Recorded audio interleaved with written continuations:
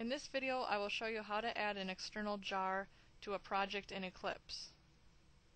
The first jar is Apache Commons. It's available at hc.apache.org/downloads.cgi. At the bottom of the page under binary where it says 3.1.zip. The second jar is Apache.Xerxes. It's available at archive.apache.org/dist/xml/Xerxes-J. Scroll down to get the latest binary version.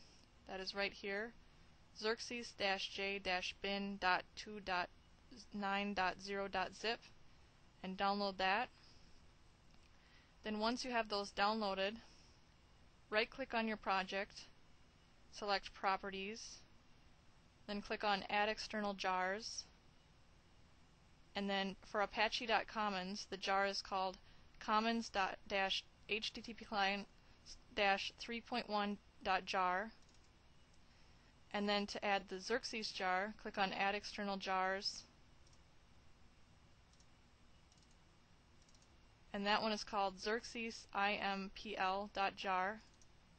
Double click on that, and then click OK.